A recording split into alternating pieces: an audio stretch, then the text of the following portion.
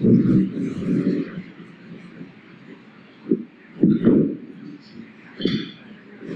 of the saddest parts of the memorial gathering, a time of reflection about someone we've lost, an affirmation of their life, love, and works, a moment of comfort and solace in an ocean of grief.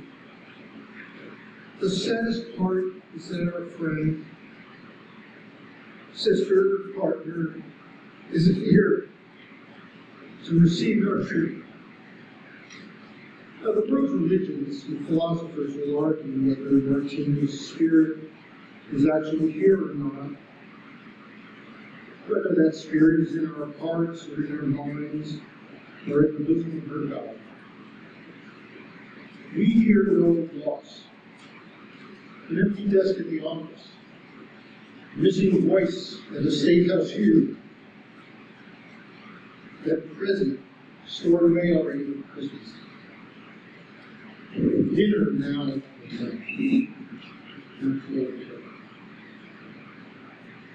as we now commemorate Martina Carroll, we join our spirits to give her the proper send-off.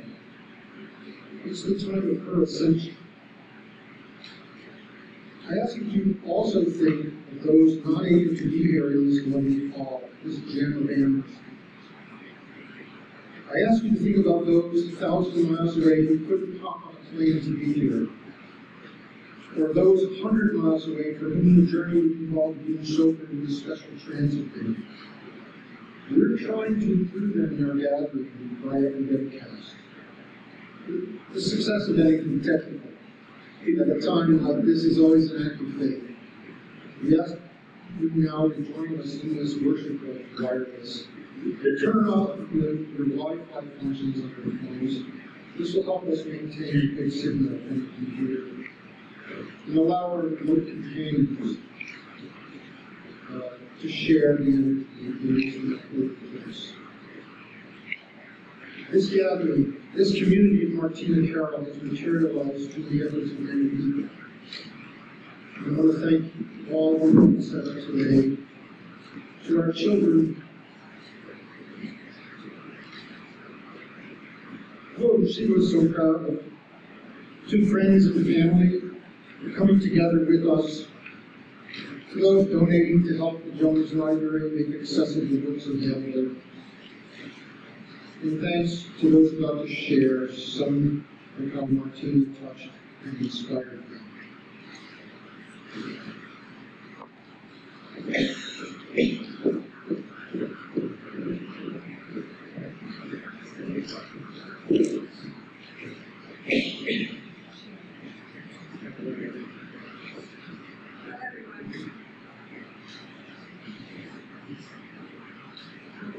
I'm the youngest sister of Martha, the baby. When Martina and I were growing up, my dad would introduce my family one by one. Myra, my mother, Mary, my oldest sister, then Martina and me. And he usually always added, and I was miserable, all the others. But his name was actually Tom, and he was a really great guy, and was usually pretty happy. But the way he introduced Martina and me, it was really one word. Martina and Martha. And as I look back on my childhood photo albums this past few weeks, I see that for about the first 12 years of my life, we really were all together. Mary is 5 years older than us, but Martina and I were Irish twins, 18 months apart. And we had a very special childhood. All of our summers were spent at our house at Stone Harbor, New Jersey, 3 blocks from the beach, 1 block from the bay. We'd be at the beach all day before the lifeguards got there, and we'd go home after they left. And at night, at low tide, if the tide was low, we'd climb down and explore the mud flats in the bay. We all loved the beach and being down the shore. We only had a couple rules in the summer. One was never swim without a lifeguard. The second was never go where our mother couldn't see us, or at least tell us where we'd be. And we were really okay with that. The summers were fabulous and seemed endless. The cousins would come in 2-week waves, And days were spent swimming, playing touch football on the beach, building sand castles, fishing with our dad, riding our bikes all over 7 Mile Island, and just hanging out with the cousins. On rainy days, we play endless games of Monopoly, sew, or read. That's usually what Martina did, was read. Mom would also take us to some what were called junk shops on the mainland in New Jersey, which are now called antique shops, and everything costs more. Our stone harbor house had neither a TV nor a phone. But one summer, something happened. Martina began to cry at night, and really not just cry, but she moaned in pain. My oldest sister described it as howling like a wolf. She told us her arms hurt. So Mom would give her aspirin, Dad would rub Bengay on her arms, and would read us stories, because we always shared a room when we were growing up. But the pain persisted. After emergency room visits and doctor visits, and even after one doctor told my parents that Martina was just looking for attention. Of course, my parents knew something was very wrong. And that fall, Dad made an appointment for her to see a pediatric neurologist at Presbyterian Hospital in New York City. By that time, Martina had lost all use of her arms and her hands. She was in the 3rd grade. She was hospitalized in New York City and underwent tests after tests and had physical therapy to prevent her arms from atrophying. The doctors even put her arms in casts, these big, heavy plaster casts. The diagnosis eventually was neuritis, an inflammation of the nerves. The nerve is infected with a virus, and the virus dies slowly as the nerve travels down from the shoulder blade to the wrist. Imagine a white hot metal wire being threaded down your arm, from the shoulder blade to the wrist. I've suffered a bout of it, 2 bouts of neuritis in my 20s. Our grandmother suffered it. My son had neuritis at the same age Martina had. I mention all this because she was in terrible pain and nobody knew what she was going through. Nobody could see anything wrong.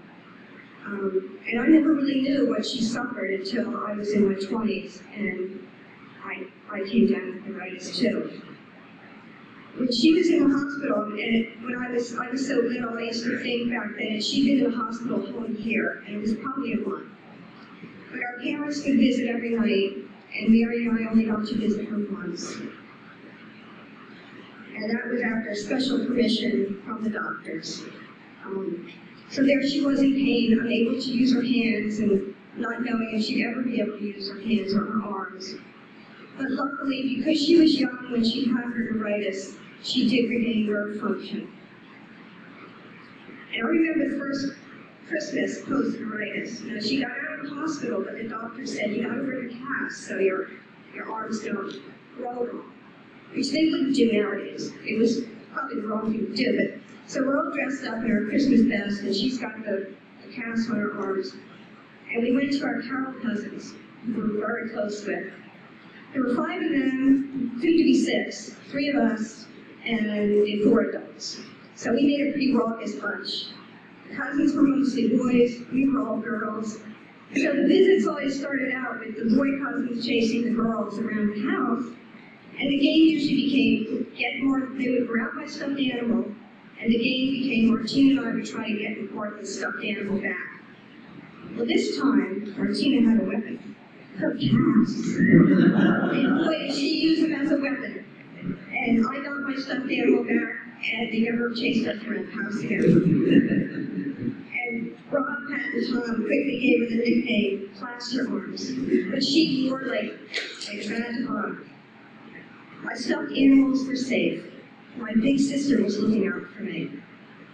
This overcoming of a painful situation, her neuritis, and turning it into a strategic advantage says a lot about the person Martina became. She loved her work at Stavros and the people she got to know through her advocacy for the differently abled. Martina believed in fairness and justice, and her father had a big influence on that while we were growing up. All 3 of us heard the story many times of when our dad was in the Army in World War II. He was on a troop train from Plattsburgh, New York to Georgia. When the train crossed the Mason-Dixon line, it stopped, and all the black soldiers were told they needed to go to the rear car. The war against fascism, he considered cause for Jim Crow law. The Mason-Dixon line actually plays a part in our family history, as Martina and I learned a few years ago. Turns out our great-great-grandfather, who had a farm in southern Chester County, Pennsylvania, 2 miles from the Mason-Dixon line, was lynched by a pro-slavery mob 2 years before the Civil War. He opposed Baltimore to free a young black woman who he employed, who had been employed on his farm, and she was not a slave, she was a free woman, a free American. And because he gained her freedom, the pro-slavery forces decided he needed to taught her. Learning his family history had profound influence on Martina and me. Just as we grown up hearing the story about the black soldiers on the troop train from our fathers, we found out that the sense of justice and fairness goes back pretty far in our collective family trait. Maybe it's even genetic. I know it wasn't fair that Martina died when she did. She had a lot more work, a lot more living to do. And it broke my heart that I couldn't be there when she passed.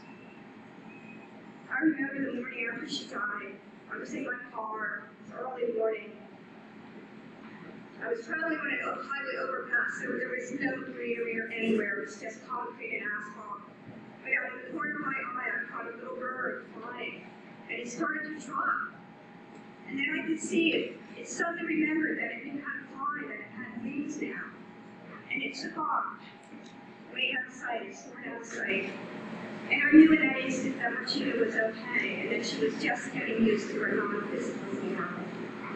I still miss her every day. Even though we lived hundreds of miles apart, we emailed quite a bit, and she was always looking after me. She listened to all my rants and bitching. And she'd always say, Martha, it's just a job, or it's just a this, or it's just a that. So I miss her every day, and I want to thank all of you for being here today. And that's all I have.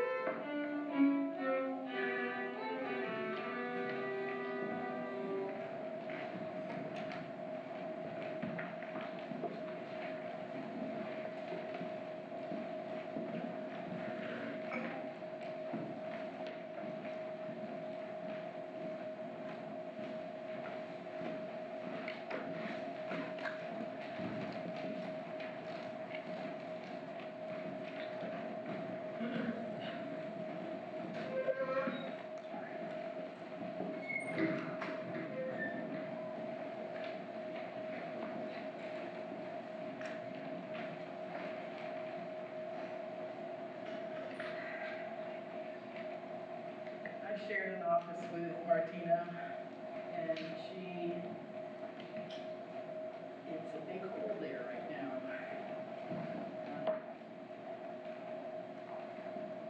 Every time I'd come in, she was busy checking the messages and the daily news, and it was becoming comical, her size of exasperation with the daily injustices and shallow minds that permeate our world.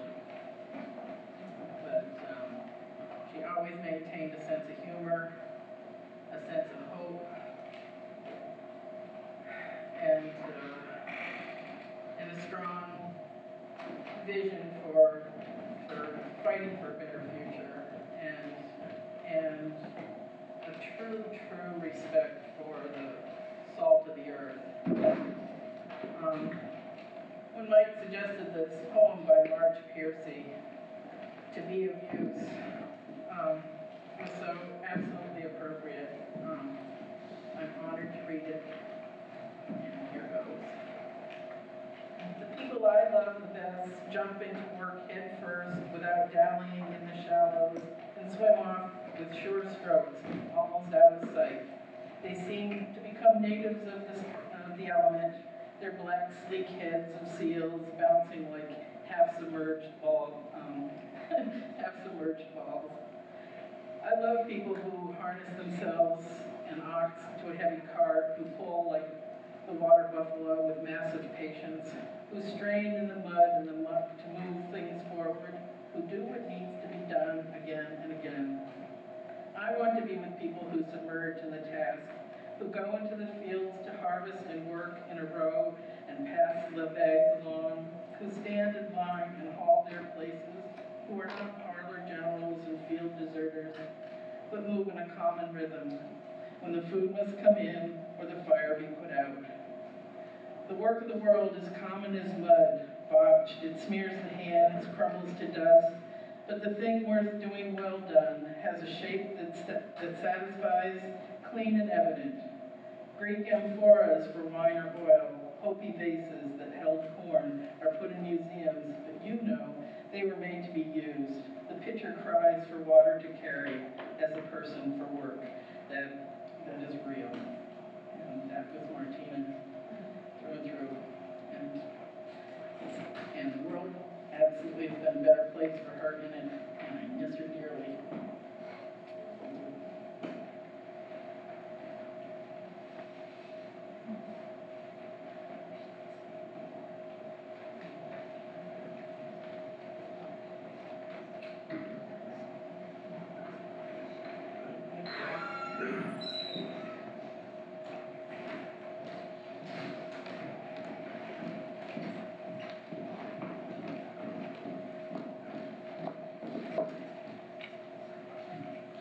My name is Linda Hickman, and I considered Martina my best friend for over 20 years.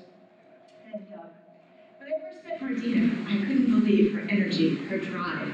At that point, she was riding bicycles, and she was riding 30, 50 miles at a time. And she broke her arm, and I'll never forget her begging the doctor, please, please, when can I ride again? When can I ride again? That was Martina, just always wanting to get right back into the saddle.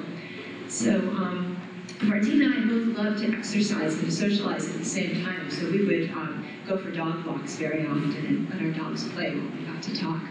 I was asked to do a memorial reading, and I came up with several short ones, which I will read. The first one, the author is not known. It was originally not how did he die, but how did he live, but this is the female version. Not how did she die, but how did she live? Not what did she gain, but what did she give? These are the units to measure the worth of a woman's achievements, regardless of birth. Not what was her church, nor what was her creed, but had she befriended those really in need? Was she ever ready with word of good cheer, to bring back a smile, to banish a tear, nor what did the sketch in the newspaper say, but how many were sorry when she passed away? The next is, as we look back. As we look back over time, we find ourselves wondering, did we remember to thank you enough for all you have done for us?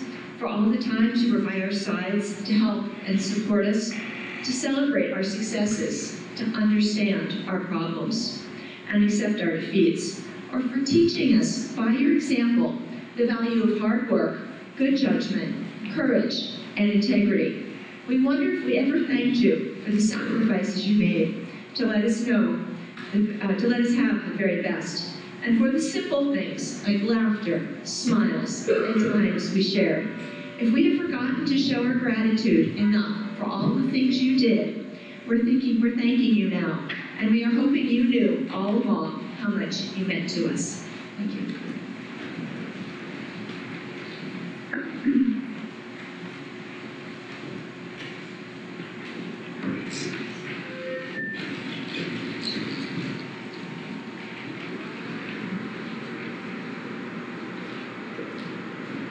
Another long-term friend of Martina's, Laura King, has some remarks that we give history in the program.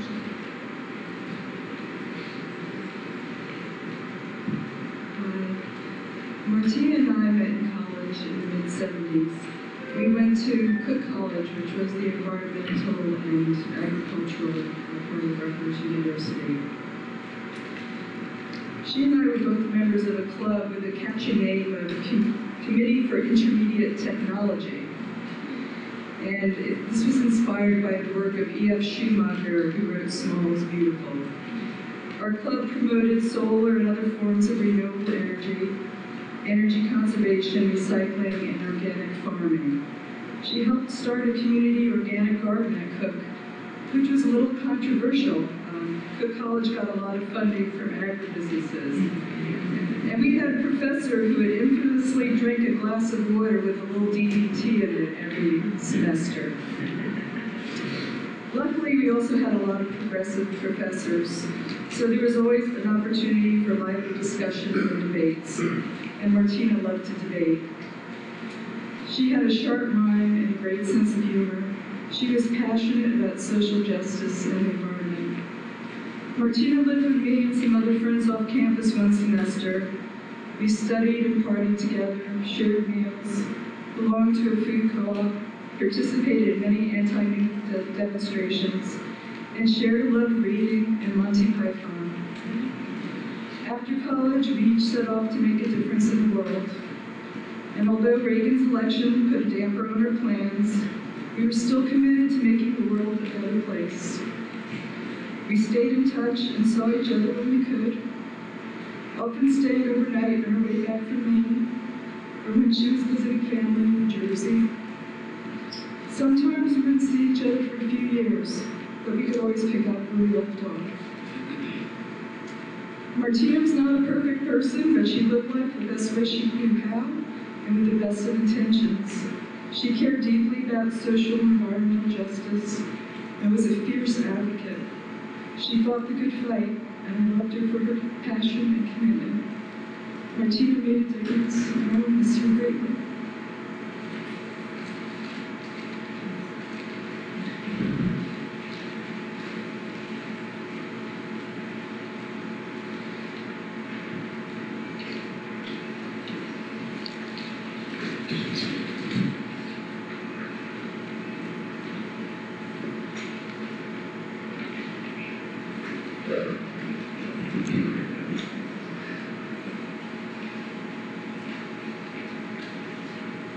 My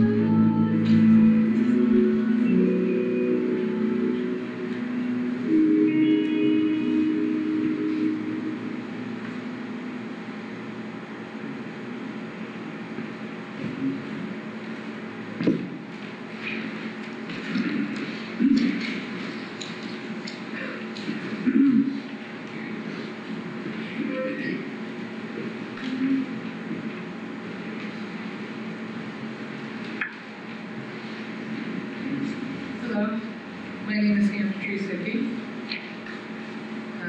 By the time I met Martina, she'd already been married and divorced once. She'd had her 1.0 beautiful children and was living a new life in the Wendell house as a single mom. And she was getting involved with another single parent, my dear friend Michael. I'd seen Michael pass through a number of post-first marriage relationships, always very interesting women, not quite right now, or at quite the right time. Until this Martina woman came along. She had a different spark, a different substance. She was ready to make it happen, whatever it was. Ancient Celtic history is rife with examples of women warriors, fighting injustice. Ritual combatants now, not merely metaphorical heroines, or women who inspired greatness like Helen. Rather, women like the Scottish Queen Saga, who ran a military academy on the Isle of Skye, where she trained the great Celtic heroes in martial arts. Queen Boudica, who led an actual rebellion against the Roman emperors in the east of England in the 1st century AD. She organized her tribe and all the neighboring ones to rise up against the increasingly oppressive Roman reign. And they had won back their region and had sacked Londinium before being turned around. How different might history have been if they'd fully succeeded in pushing the Romans out. Such a warrior was Martina. She suffered greatly with great forbearance, the physical pain her maladies caused her, but she would not suffer injustice against others under any circumstance. She didn't sit by and complain. She took the fight to every challenge. At the same time, she seemed to be able to find the humor in almost any situation. That's also an ancient martial art, the heart jujitsu. To make something laughable before the depth of your caring about it renders you useless. How many times in these last few depressing years, full of war and austerity, have we all had a day saved by one of those cartoons she linked us to? I would dare say that she would find something to laugh about in all of this. And I could surely use that sense of humor right now. The grit and the grin. The grit and the grin, always there it seemed. Whether rubber boot deep in goatyard mud or dressed to convince in her lobbying suit, the grit and the grin were her BFFs. And the faith, deep faith in an odd way, that a better world actually is possible. And that she was going to make sure that that world happened or die trying. To the great loss of us all, it was far too soon the latter.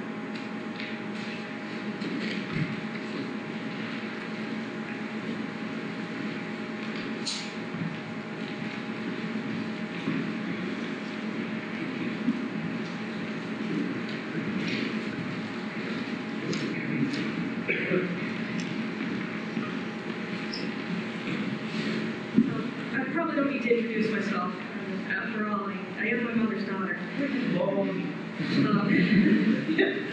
And my whole life, I've known I've resembled her. Someone, one of us, you immediately recognize the other. In my freshman year in college, I was, in any of my classes, I was one of maybe 100 faces, or one of even more. And Parents' Weekend, my professor would go, "Oh, you must be Tegan's mom." Immediately recognized her. And you know what? That's always been just fine. Well, why not? Martina is largely responsible for who I am today. She did her part to raise an inquisitive, creative, stubborn, active, and sometimes too independent for her own good child. She taught me the importance of responsibility and doing the right thing, even if it wasn't always comfortable. And more than that, she understood that even though I was a tiny child with flawed child logic, I wanted to do the right thing. And if I had the pieces to understand something, I would understand it. One time she told me, "Don't tape things to the walls." I was 6, 7. I ran out of thumbtacks. And in my mind, glue's not tape. And then my mom got to deal with a sobbing child who realized, no, glue's not tape, but it falls under the things to not use to attach things to the walls with. And I assume at this point, the Wendell house, which is under ownership, it's probably been cleaned up by now, but the entire time I lived there was this remnant of pink paper on the wall where I just got creative and I had a problem and I thought my way around it. It means a lot to a child to be treated with respect, and it always mattered a lot to me to live up to her expectations and trust. If you want to know where I got the habit of reading during meals or really at any other time when I'm not otherwise occupied, it's my mom. She shared her loves of books with me, and it took deep root, and we tried to affect other people with it. We shared books, introduced each other to new authors, brought each other to author talks, and got in contention over who actually owned a prized book. She was more direct, I was the sneakier one. I'd just, take the book and house it in my collection until that's just where everyone always thought it was. My mom loved books and libraries. which makes it perhaps fitting that I ended up becoming a librarian. And she supported me in whatever I did, even if it was a complete academic shift from engineering to library science. They both have science in the name, but they are, you technically don't need calculus for shelving books. That ultimately I could go in and renew her books was just a perk for her. That being said, I have never met someone happier to pay her overdue library fines than my mom. She knew the funds were going to a good cause, one that she supported. Sometimes she'd go and be like, here's some extra money for my fines, don't give me change, because libraries were so important. I knew my mom as the best kind of troublemaker. One who put her life into making the world a better place, doing what she could to enable people to live happy, healthy lives. I knew that she was an activist and an agitator, perhaps sometimes a bit like the terriers that she loved, passionate, dedicated, and stubborn. But I didn't realize until the past month or so was quite how profound her efforts were. She was always my mom, doing what she believed in. Our parents are all maybe our heroes, but it's hard to imagine how their impact and how they may be heroes to people outside of the family. She would point out things that she'd achieved, like the Honk for Assistance stickers on gas pumps, or tell stories about butting heads with county governments or landlords that would go out of their way to not rent their accessible apartments to those who needed them. In the past month, it's come home quite how many lives she's touched, the connections she's made throughout the state on an individual and a governmental level.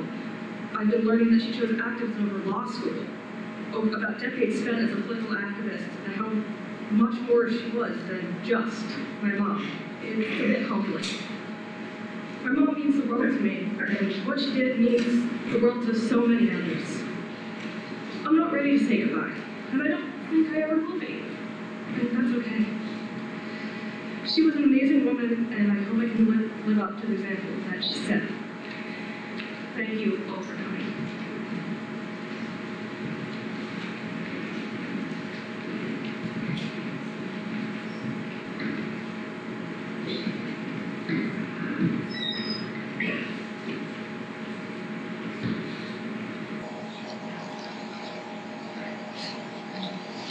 Technology is another case.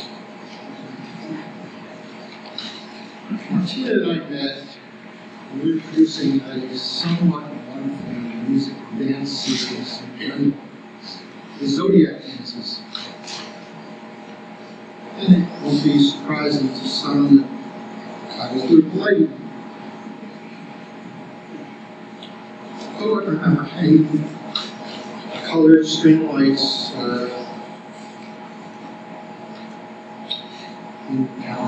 zigzagging fluorescent fixtures. And these lights give off a soft,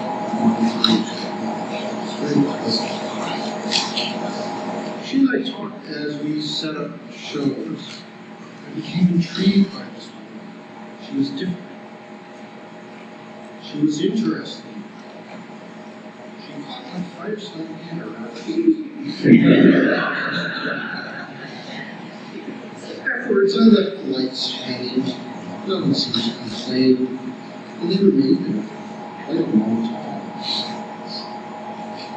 Over the next months, I saw Martina now and again. The dance series lapsed.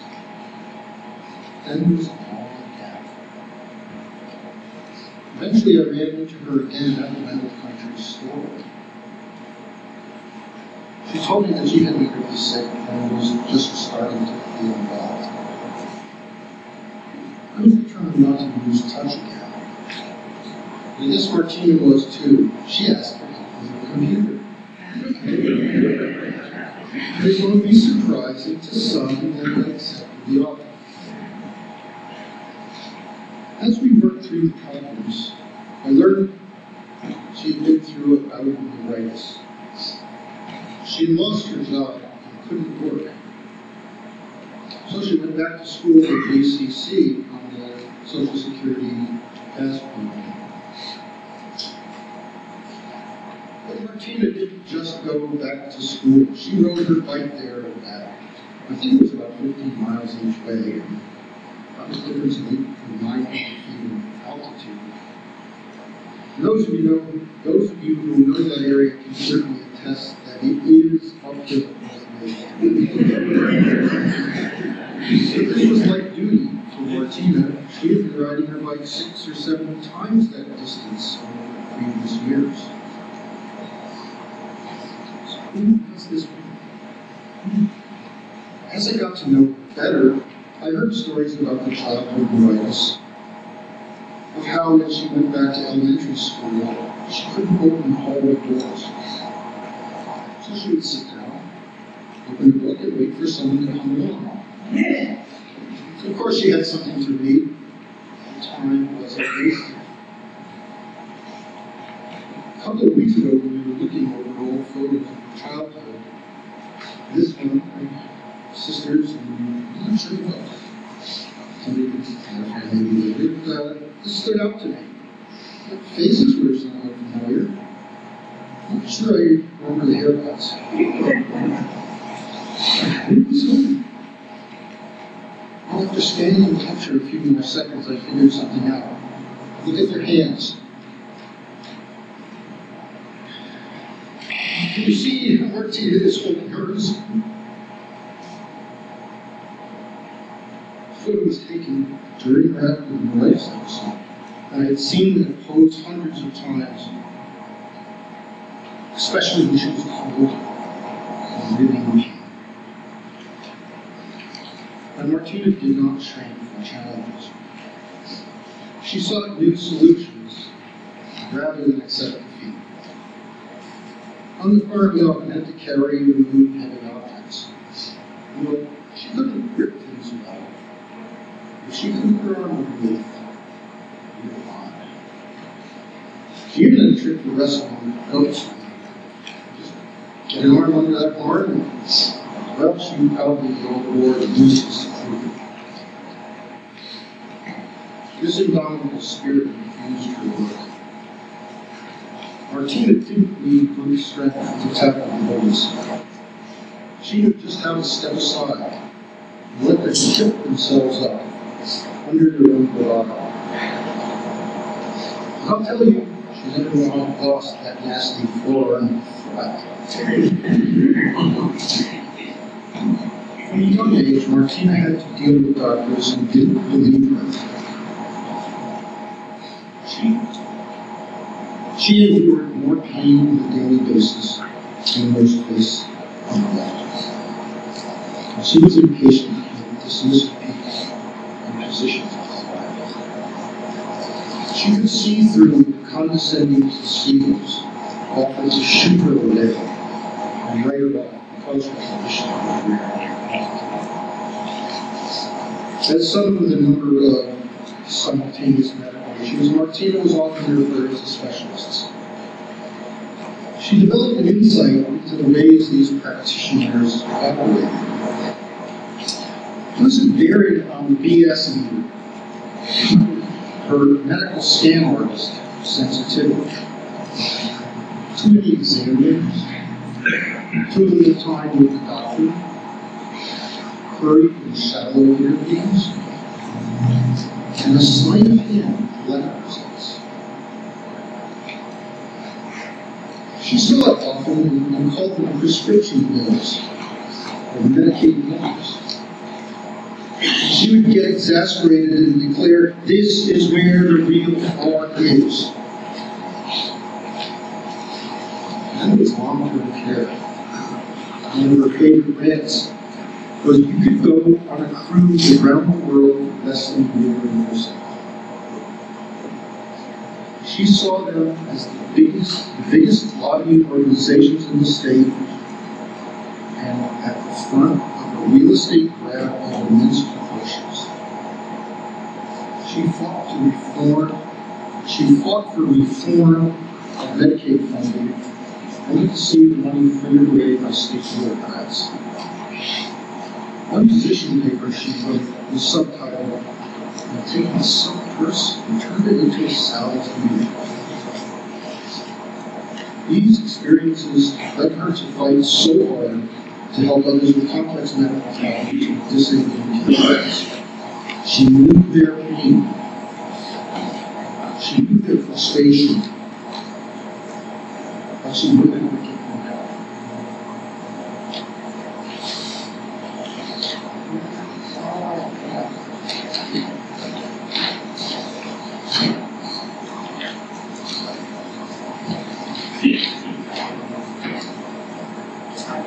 This is one of Martina's tools in trade. It's a rather simple device, just a sliding wheel. It carries a long meaning. With this, she could measure clearance for a wheelchair. Measure the slope of the road. She could even measure the clearance of the toilet. But most of all, she used it to measure the soul of a business person who claimed to have an accessible establishment without understanding the true meaning of the term. Or of a housing authority director who refused to make reasonable accommodations for tenants who needed them, and who coerced the other tenants by threatening eviction if they supported the request. She sought to praise and reward those who tried to do the right thing. The people who didn't, or worse, tried to cover up their inactions, lost their jobs. And Martina was a person who practiced what she preached. We designed our house to be accessible. There's a landscape lamp leading up to the front doors. All doorways are 36 inches wide. The bathrooms have a requisite 5-foot turning radius and are 88 feet wide. The stairs are wider and arranged in one flight with a mechanical room underneath. If the stairway was needed. She saw how I walked, not become. Her mantra was, if something happens to me, I don't want to be kept out of my home by a narrow doorway or a difficult stairway or a bathroom I can't use. I want friends to be able to visit people. But an accessible house is not necessarily for the disabled. We purchased a new dryer last February, and the delivery team was thankful for wider doorways. It was so much easier for these able-bodied persons to do what was needed. There's so much more I wish I could share with you about Martina Carroll. That her leading neighbor Liz at Scrabble in South Amherst was how we would always play along with the NPR morning edition on our Sunday. Her love of wordplay and quick wit added color to it. We actually started every morning with a review of Doonesbury and more than 2 dozen editorial cartoons. So our refrigerator, like her Facebook page, was covered by really ironic cartoons. But I haven't had the heart to leave Doonesbury since June. I heard she had to leave for surgery. But I do have the heart to ask who will pick up the torch and carry on in her footsteps? And who will prevent someone from dying in a horrid place because their case is tied up with senseless paperwork? Because their family is paying the bill and the facility stands to lose the cash cow. Well, who help legislators understand that current policies cause people to languish because their cases are too complex, and because their homes are too difficult?